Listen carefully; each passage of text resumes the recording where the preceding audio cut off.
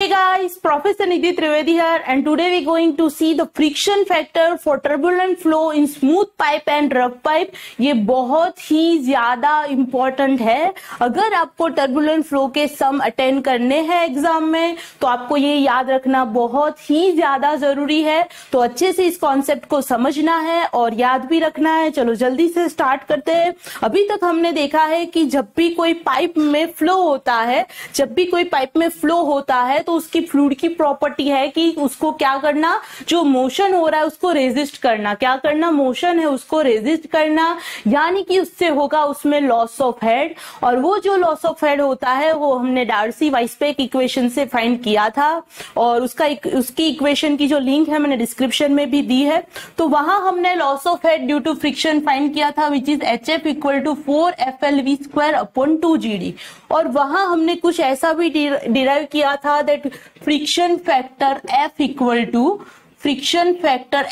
To 4FC, और you can say it is a coefficient of friction. यानी इसको इस तरह से भी लिख सकते हैं, head loss equal to FLV² upon 2GD। अभी मुझे ये कॉन्सेप्ट क्लियर करना है। अगर कई बच्चों ने अच्छे से ये पूरा नहीं पढ़ा है फ्लूइड मैकेनिक्स, तो वो पूरा कंफ्यूजन में रहते हैं कि कहीं बुक में लिखा है FLV² अपॉन 2GD, कहीं बुक में लिखा है 4FLV² अपॉन 2GD। तो आखिर में है क्या बच्चों? तो कुछ नहीं है। ये जो फ्रिक्शन फैक्टर F है उसकी वैल्यू है 4FC। अगर मैं जो सारा इक्वेशन है वो FC के फॉर्म में बोल रही हूँ या लिख रही हूँ, समझ लो मेरे पास FC की वैल्यू है, तो मैं हेड लॉस फाइंड करूंगी through 4FLV² upon 2GD। But मेरे पास डायरेक्ट ये फ्रिक्शन फैक्टर की वैल्यू है, जो क्या होता है, friction factor F equal to 4 times coefficient of friction, यानी ये मल्टीप्लाई होके मेरे पास डायरेक्ट वैल्यू है फ्रिक्शन फैक्टर की। तो मैं ये सीधा ये इक्वेशन यूज करूंगी FLV² अपॉन 2GD। इसमें कंफ्यूजन होने वाली कोई बात नहीं, और आगे भी मैं इसको क्लियर करूंगी थ्रू एग्जांपल। तो चलो जल्दी से स्टार्ट करते हैं। अभी क्या है बच्चों की, अगर हमें हेड लॉस ये जो है वो सही चाहिए, एग्जैक्ट चाहिए, तो उसका जो प्रेडिक्शन है ये जो सही चाहिए, तो उसके लिए हम जो यूज कर रहे हैं FLV² अपॉन 2GD, उसमें हम जो ये फ्रिक्शन फैक्टर यूज कर रहे हैं वो भी सही प्रेडिक्ट होना चाहिए। अगर ये सही है तभी ये सही हो सकता है। उतना समझ में आ रहा है? तो हमने क्या पता चला कि जो डायमेंशनल एनालिसिस वाला हमने चैप्टर किया है उसमें हमें पता चला कि ये जो फ्रिक्शन फैक्टर F है, वो रेनॉल्ड नंबर पे किस पे डिपेंड कर रहा है? वो Reynold number which is a row VD by mu, और you can say VD by new, उस पे डिपेंड करता है, as well as the ratio of K by D। इसे K नहीं, हम बोलते हैं कप्पा बाई D, और you can say small k by D, but ये है कप्पा बाई D, जहां कप्पा क्या है, हमारी एवरेज हाइट ऑफ इरेगुलरिटी। अगर आपको ये अच्छे से समझना ये है क्या, तो आपको देखना है, हमने किया था velocity distribution for हाइड्रोडायनेमिकली smooth boundary and rough boundary. तो वो जो हाइड्रोडायनेमिकली स्मूथ बाउंड्री और रफ बाउंड्री वाला कॉन्सेप्ट है वो आपको अभी जाके देखना है। उसकी लिंक भी मैंने डिस्क्रिप्शन में दी है। वहां हमने K एंड डेल्टा डैश दोनों दिखाया था, जहां डेल्टा डैश थी thickness of laminar sub layer और K थी एवरेज हाइट ऑफ इरेगुलरिटी। और ये जो K बाई D है उसे बोलते हैं रिलेटिव रफनेस, यानी ये जो रेशियो है उसे बोलते हैं रिलेटिव रफनेस। समझ में आ रहा है? तो हमें पता चला कि this friction factor F through a dimensional analysis that F depends upon Reynold number as well as ratio of K by D। यानी मैं इसको ऐसे लिख सकती हूँ that F is a function of Reynold number which is a VD by new, and this is a ratio of relative roughness which is K by D। समझ में आ रहा है? Ratio of K by D, यानी ये इसका function है। समझ में आ रहा है? अभी जल्दी से फाइंड करते हैं जो भी फ्रिक्शन फैक्टर है और कोएफिशिएंट ऑफ फ्रिक्शन है for laminar as well as turbulent flow. तो पहले स्टार्ट करते हैं लेमिनार फ्लो के लिए। सो variation of friction factor F for laminar flow. अगर कोई भी फ्लो लेमिनार है, यानी लेमिनार है, वो हमें पता चलेगा, उसका रेनॉल्ड नंबर फाइंड करेंगे, रो VD बाई म्यू करेंगे आप, तो आपको पता चल जाएगा। अगर वो लेमिनार फ्लो की रेंज में है तो उसके लिए जो फ्रिक्शन फैक्टर है वो है 64 बाय रेनॉल्ड नंबर। बट अगर आपको चाहिए ये कोएफिशिएंट ऑफ फ्रिक्शन चाहिए तो आपको मिलेगा 16 अपॉन रेनॉल्ड नंबर। बट कुछ नहीं होता, F इक्वल टू होता है 4FC, यानी 4 इंटू 16 अपॉन RN करेंगे, यानी रेनॉल्ड नंबर करेंगे, तो ये मिल चुका। यानी समझ रहे हो कि कुछ नहीं है, फ्रिक्शन फैक्टर इक्वल टू होता है 4 टाइम कोएफिशिएंट ऑफ फ्रिक्शन। तो बार बार पहले दिमाग में ये क्लियर करिए कि एफ है वो फ्रिक्शन फैक्टर है। अगर ये समझ में नहीं आया तो मैं सम कराऊंगी फिर भी नहीं समझ में आएगा, हर बार सब कुछ सेम ही लगेगा, एफ और एफसी दोनों। एफ है फ्रिक्शन फैक्टर और एफसी है कोएफिशिएंट ऑफ फ्रिक्शन। समझ में आ रहा है, ये क्लियर हो रहा है। और एफ और एफसी का रिलेशन है that F equal to 4fc, F equal to 4fc। समझ में आ रहा है। अभी मैं फिर से वो बात कर रही हूं कि अगर समझ लो आपने हर एक सम में, क्योंकि क्या है मैंने देखा हर एक रेफरेंस बुक और हर अलग पब्लिकेशन में क्या है, कई बुक में ये वैल्यू याद रखी है कि f equal to 60/Rn। FC जैसा कुछ लिखा ही नहीं है, मैंने आपको यहाँ एक्सप्लेन करने के लिए ही लिखा, क्योंकि आपको जो भी वैल्यू याद रखनी हो रख लीजिए। समझ में आ रहा है। अगर एफसी याद रख रहे हो तो आप एफ वैसे भी फाइंड कर सकते हो, एफ इक्वल टू 4fc होता है। समझ में आ रहा है। कहीं बुक में आपको एफसी लिख के नहीं मिलने वाला, कहीं भी नहीं मिलने वाला। अभी यहाँ दो बात समझनी है आपको, ध्यान से अभी ध्यान देना है कि अगर आप कोई बुक यूज कर रहे, जो भी बुक यूज करो, जिसी भी पब्लिकेशन की हो, कोई फर्क नहीं पड़ता। अगर आपकी बुक में friction factor F equal to 16/Rn लिखा है, यानी मेरी लैंग्वेज में ये है एफसी। क्या है? FC, which is coefficient of friction. यानी आपकी बुक में तो अगर जो आपकी बुक में एफ इक्वल टू 60/Rn है, तो आपकी बुक में एच एफ इक्वल टू लिया होगा 4FLV²/2GD। क्या लिया होगा? 4FLV²/2GD। इट मीन्स उन्होंने क्या किया कि एफ इक्वल टू 4fc अलग से नहीं किया, सीधा फॉर्मूला यूज किया। समझ में आ रहा है। बट अगर उन्होंने बुक में एफ इक्वल टू लिया है 64/Rn, ये लिया है 64/Rn, यानी ये अब हेड लॉस का फॉर्मूला यूज करेंगे FLV²/2GD, ना कि 4FLV²/2GD। क्यों? क्योंकि ऑलरेडी उन्होंने अलग से 4f कर दिया है और उसकी वैल्यू डायरेक्टली है, यानी ये यूज करेंगे FLV²/2GD। यानी समझ में आ रहा है। तो कोई भी बुक हो चाहे कोई भी सम हो तो कंफ्यूज नहीं होना। अगर आपकी बुक में है ये 16/Rn, दैट मीन्स आप यूज कर रहे हो 4FLV²/2GD, हेड लॉस का फॉर्मूला। अगर आपकी बुक में 64/Rn है तो आपको यूज करना है HF इक्वल टू FLV²/2GD। समझ में आ रहा है? क्लियर है पूरा? अभी भी आगे देखेंगे, ध्यान से देखें, घबराए ना, हमें पूरा करना ही है। अभी आता है वो सबसे ज्यादा इंपॉर्टेंट है, क्योंकि अभी तो लैमिनार फ्लो था, अभी ही मेन कंटेंट आ रहा है टर्बुलेंट फ्लो का। और टर्बुलेंट फ्लो में आते हैं दो, for smooth pipe and for rough pipe. For smooth pipe and for rough pipe. पहले स्टार्ट करते हैं स्मूथ पाइप के लिए। तो स्मूथ पाइप के लिए बच्चों जो फंक्शन है, यानी कि फ्रिक्शन फैक्टर है, फ्रिक्शन फैक्टर जो एफ है वो डिपेंड करता है only on Reynold number, only on Reynold number, यानी कि वो जो रेशियो ऑफ K/D है which is called relative roughness, उस पर डिपेंड नहीं कर रहा। समझ में आ रहा है? यानी स्मूथ पाइप में वो डिपेंड करता है ओनली ऑन रेनॉल्ड नंबर। अभी आता है सारा खेल जो बहुत ही ज्यादा इंपॉर्टेंट है, अभी ध्यान से देखना है। और खास तो आपको क्या करना है कि जो रेनॉल्ड नंबर की रेंज है ना वो याद रखनी है। अभी स्मूथ पाइप के लिए आपके पास काफी फॉर्मूला है, तो कौन सा फॉर्मूला है वो आपको कब यूज करना है अभी ध्यान से देखना है और पूरा फंडा क्लियर करना है। वरना क्या होगा, आप अगर सम करेंगे तो हर एक में जो स्मूथ पाइप है उसमें जो फ्रिक्शन फैक्टर एफ की वैल्यू है वो हर एक सम में अलग होगी, और फिर आप फिर भी कंफ्यूज होगे कि अरे यार ऐसा कैसे हो सकता है। पर आप ध्यान से देखें, मैंने यहाँ बोला है कि यहाँ रेनॉल्ड नंबर अलग अलग है। समझ में आ रहा है? तो चलो स्टार्ट करते हैं। जैसे कि हमने देखा कि जो स्मूथ पाइप है उसके लिए जो फ्रिक्शन फैक्टर है वो सिर्फ रेनॉल्ड नंबर पे डिपेंड करता है। दैट मीन्स रेनॉल्ड नंबर की हमारे पास कई रेंज है। पहली रेंज ये आती है कि पहले जो ब्लासिस था उन्होंने एक एम्पिरिकल इक्वेशन दिया है। समझ में आ रहा है? उन्होंने एक एम्पिरिकल इक्वेशन दिया है फॉर रेनॉल्ड नंबर 4000 to 1 × 10⁵ यानी समझ में आ रहा है, अगर हम हर एक सम में हम ये तो करने ही वाले हैं Reynold number which is row VD/μ और यू कैन से VD/μ, यानी हर एक सम में हम क्या करेंगे, पहले रेनॉल्ड नंबर फाइंड करेंगे, क्योंकि थ्रू रेनॉल्ड नंबर ही हमें पता चल सकता है कि फ्लो हमारा लेमिनार है या टर्बुलेंट है, लेमिनार है या टर्बुलेंट है। अगर मुझे पता चल गया कि फ्लो मेरा टर्बुलेंट है, यानी कि रेनॉल्ड नंबर मेरा ज्यादा है, समझ में आ रहा है, यानी टर्बुलेंट है। अभी टर्बुलेंट में है तो उसमें दो पॉसिबिलिटी है, यानी कि वो हो सकता है टर्बुलेंट इन स्मूथ पाइप और हो सकता है रफ पाइप। समझ में आ रहा है, ध्यान से देख रहे हो।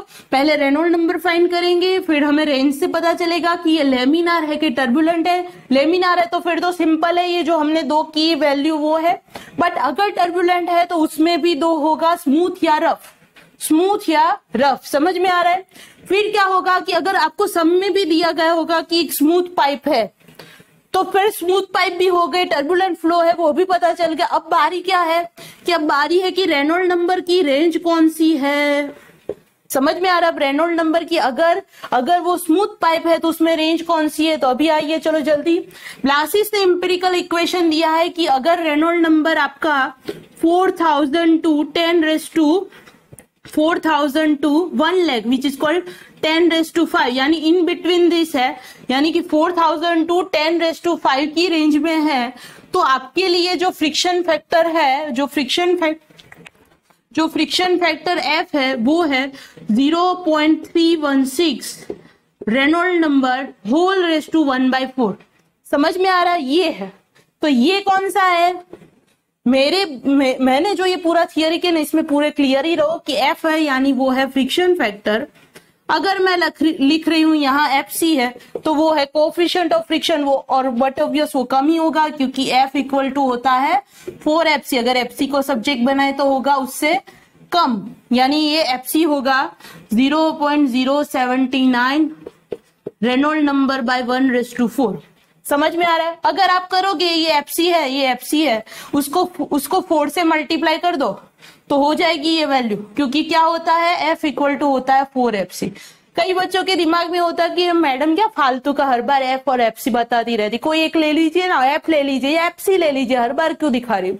मुझे इसलिए बताना है क्योंकि आप अब जहां से भी अभी ये वीडियो देख रहे हो, कहीं के बुक में FC है, कहीं के बुक में F है, किसी में HF इक्वल टू सीधा 4FLV²/2GD यूज है और कहीं जगह FLV²/2GD है। और मुझे पता है कि ये टर्बुलेंट फ्लो वाले सम बच्चे इसीलिए नहीं करते क्योंकि उनको कंफ्यूजन बहुत ही ज्यादा है। समझ में आ रहा है, समझ में आ रहा है। तो ये गलती नहीं करनी, इसीलिए मैं हर बार F और FC और फिर आपको अच्छे से एक्सप्लेन भी कर रही हूँ साथ में। समझ में आ रहा है। तो आपको इसको कॉन्सेप्ट क्लियर करना है और करना ही है। और इसके बाद हम 3-4 तरह के सम भी करने वाले हैं और तब ज्यादा क्लियर हो जाएगा। पर अभी समझ में आ रहा है कि अगर आपकी रेनॉल्ड नंबर 4000 to 1 × 10⁵ है तो आपको ये ब्लासिस वाला इक्वेशन यूज करना है। बट अगर स्मूथ पाइप में आपकी रेंज इतनी नहीं है, यानी इससे ज्यादा है कि 5 × 10⁻⁴ से लेके आपकी रेंज है 4 × 10⁻⁷। 5 × 10⁻⁴ से लेके 4 × 10⁻⁷ है। तो निकोराइट्स ने अपने एक्सपेरिमेंट से वैल्यू दी है 1/√f equal to 2 log 10 Reynold number into √f minus 0.8। But आपको ये याद नहीं रखना, उसको अगर हम सॉल्व करेंगे तो हमें मिलेगा, अगर आप FC के फॉर्म में ले रहे हो यानी कि आप HF फाइंड कर रहे हो एज फॉर्मूला ऑफ 4FLV²/2GD, तो आपको लेना है ये FC equal to 0.0008 plus 0.5525 Reynold number whole raise to 0.257। समझ में आ रहा है। रेनॉल्ड नंबर की पावर है 0.257। बट अगर आप फॉर्मूला ले रहे हो HF इक्वल टू FLV²/2GD, यानी कि आप डायरेक्ट फ्रिक्शन फैक्टर ले रहे हो, तो इसको करना है 4 से मल्टीप्लाई, यानी हो जाएगा F इक्वल टू 0.0032 प्लस 0.221, उसके डिवाइड में है रेनॉल्ड नंबर की पावर 0.237। समझ में आ रहा है। तो आपको जो लेना हो वो ले सकते हो। यानी समझ में आया कि आपके पास टर्बुलेंट फ्लो में भी स्मूथ पाइप में भी आपके पास 2 रेंज है रेनॉल्ड नंबर की और उसके फॉर्मूला है अलग अलग। तो आई होप आपको ये समझ में आया। अभी जल्दी से हमने फाइंड करना है फॉर रफ पाइप। हाँ तो बच्चों फाइंड करते हैं रफ पाइप के लिए। पर याद रखें कि रफ पाइप में जो फ्रिक्शन फैक्टर है वो सिर्फ डिपेंड करता है ratio of K/D which is a relative roughness, यानी कि वो रेनॉल्ड नंबर पे डिपेंड नहीं करता है। और हमने जो पिछला वीडियो डाला है velocity distribution for smooth pipe and rough rough pipe in terms of average velocity, जिसकी लिंक भी मैंने डिस्क्रिप्शन में दी है। उसमें हमने ये फाइंड किया था that you bar which is called you average upon you star equal to 5.75 log 10 r by kappa which is a height of irregularity plus 4.75। अगर मैं you star which is shear velocity उसकी value you average into root F by eight यहां रखू जल्दी से, तो क्या मिलेगा मुझे, ये यू एवरेज था ही अपॉन ये मैंने रखी you average upon root F by eight, यानी ये यू एवरेज विल कैंसल, ये सब as it is 5.75 log 10 r by k plus 4.75। अगर इसको करेंगे ये उल्टा हो जाएगा, यानी एट बाय एफ हो जाएगा और बाकी सब एज इट इज। अगर इसको निकाले तो ये जो रूट 8 है ये क्या हो जाएगा, क्रॉस मल्टीप्लीकेशन होके इस पूरे इक्वेशन को रूट 8 से डिवाइड कर देगा, यानी बचेगा सिर्फ 1 upon root 8 2.03 log 10 r upon kappa plus 1.68। तो अगर हम in terms of mean velocity से डिराइव करें तो फॉर अ रफ पाइप हमें फ्रिक्शन फैक्टर की वैल्यू ये मिलती है, पर हम जो वैल्यू यूज करते हैं वो हम यूज करते हैं निकुराटसे की फ्रॉम एक्सपेरिमेंट। तो निकुराटसे ने एक्सपेरिमेंट से ये वैल्यू फाइंड की है which is 1 upon root F, ज्यादा फर्क नहीं है, 1 अपॉन रूट एफ, यहाँ 2.03 था, यहाँ था 2 log 10, यानी 1 upon root F 2 log 10 r by k, पर यहाँ जो वैल्यू है वो है 1.74 और यहाँ थी 1.68। तो गलती ना करें, हम जो इक्वेशन यूज करते हैं वो है निकुराटसे का। अभी जल्दी से हमने पूरे वीडियो में क्या देखा है वो जल्दी से देखना है, और कितना याद रखना है वो मैं बोल देती हूँ क्योंकि हमने तो पूरा सब कुछ देखा है। अभी क्या याद रखना है, आपको एक बात याद रखनी है, पहले ये क्लियर कर दीजिए कि आप जो पब्लिकेशन की बुक या जो भी यूज करते हो उसमें जो सम दिए है उसमें ये जो हेड लॉस का जो फॉर्मूला है वो कौन सा यूज किया है। अगर उसमें FLV²/2GD यूज किया है तो हम ये याद रखने वाले, अगर उसमें ये दिया है 4 FLV²/2GD तो हम ये वैल्यू याद रखेंगे। दोनों को याद रखना जरूरी नहीं है। समझ में आ रहा है, समझ में आ रहा है। अगर मुझे क्लियर हो चुका है तो लेमिनार फ्लो के लिए क्या था, अगर लेमिनार फ्लो है और मैं FLV²/2GD यूज करूंगी क्योंकि F इक्वल टू होता है 4FC। अगर मुझे ऐसा है कि ये वैल्यू नहीं पर ये वैल्यू याद रहती है, अगर मुझे याद रहता है 16 अपॉन रेनॉल्ड नंबर तो मैं ये फॉर्मूला यूज करके सम करूंगी। अगर नहीं तो मुझे याद रखना है ये कि फ्रिक्शन फैक्टर, अगर मुझे सम में पता चल गया कि मुझे पाइप दी गई है और वो है लेमिनार फ्लो तो होगा 64 बाय रेनॉल्ड नंबर, यानी मेरा HF मैं कैलकुलेट करके आगे चली जाऊंगी। अगर मेरे पास है टर्बुलेंट फ्लो और उसमें है स्मूथ पाइप, उसमें दो आता है, एक स्मूथ एंड रफ। अगर मेरे पास है स्मूथ पाइप और अगर मैं फॉर्मूला यूज कर रही हूँ FLV²/2GD तो उसमें दो रेंज है स्मूथ पाइप में। अगर वो रेनॉल्ड नंबर 4000 to 10⁵ के बीच में है तो यहाँ जो अगर ये फॉर्मूला यूज कर रही हूँ तो मुझे याद रखना है F equal to 0.316 upon Reynold number whole raise to 1/4। अगर मैं ये फॉर्मूला यूज कर रही हूँ तो मुझे ये याद रखना है। समझ में आ रहा है। फिर दूसरी रेंज थी स्मूथ पाइप के लिए, अगर रेनॉल्ड नंबर 5 × 10⁴ से लेके 4 × 10⁷ तक हो तो अगर मैं ये फॉर्मूला यूज कर रही हूँ FLV²/2GD यानी कि मैं फ्रिक्शन फैक्टर ले रही हूँ तो मुझे ये फॉर्मूला यूज करना है विच इज 0.0032 प्लस 0.221। उसके पूरे डिवाइड में है Reynold number whole raise to the power 0.237।